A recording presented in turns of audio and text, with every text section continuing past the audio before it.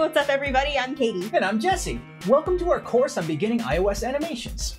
In this course, you're going to become a master of view animations. We've got a lot of fantastic animations in store for you. Let's get started. First, let us offer you some motivation. Why should you develop cool animations for your iOS apps? Take a look at all of the apps that Apple ships with every iOS device, or even just take a tour of the OS itself. You'll see view animations everywhere. The design aesthetic of iOS 10 is very flat and light, featuring clean typography and a lot of white space.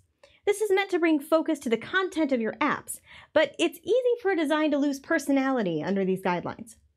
Adding delightful animation is a brilliant way to wow your users and make your app look and feel unique. Practically speaking, animation can grab a user's attention and allow them to focus on what's most important. You can help your users intuitively understand how to navigate your app by building animations that make your content feel like it exists in a logical, realistic space. Animation is also a ton of fun and just looks cool. In this course, you'll create animations for 3 different projects. The first will be this packing list app. In parts 2 and 3, you'll learn how to add animations to a project that uses auto layout. You'll animate views by animating their constraints, so your animations can look perfect on iOS devices of any size or orientation. In part 4, you'll learn to control spring effects and apply them to your animations.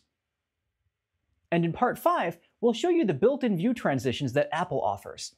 You get these animations for free with minimal code required from you, so it's a good idea to learn how to use them.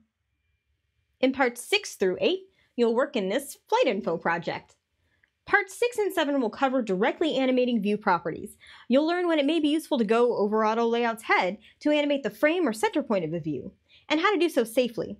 We'll also show you the power of the transform property, allowing you to rotate, scale, and translate your views. You'll finish up this project in part 7 with keyframe animations. Keyframes allow you to build multi-part animations and coordinate the animation of different properties to create complex effects. To finish the course up with a bang, parts 9 and 10 will show you how to add custom view controller transitions to this beginner Cook app. By the end, you'll have a polished transition that's not only gorgeous, but also a clear illustration of the app's navigational structure. Before you begin your animation voyage, we have a few prerequisite recommendations. You're welcome to continue on regardless, but it would be best to have some familiarity with iOS development. If you're new to iOS, our beginning iOS courses can get you up to speed. It's also a good idea to be comfortable with Swift. The beginning Swift and intermediate Swift courses are always there if you need a little help. Finally, you need a working understanding of auto layout. If you want a refresher or haven't worked with auto layout before, we highly recommend taking a look at our courses on the subject. Beginning auto layout should be enough to prepare you for this course, but for you overachievers, mastering auto layout is also available. That's it for this introductory video. Join us in the next video where you'll begin animating auto layout constraints. Wait, hold on. Where's Marin? Marin the Realm Guru? Well, yes, but he also literally wrote the book on iOS animations.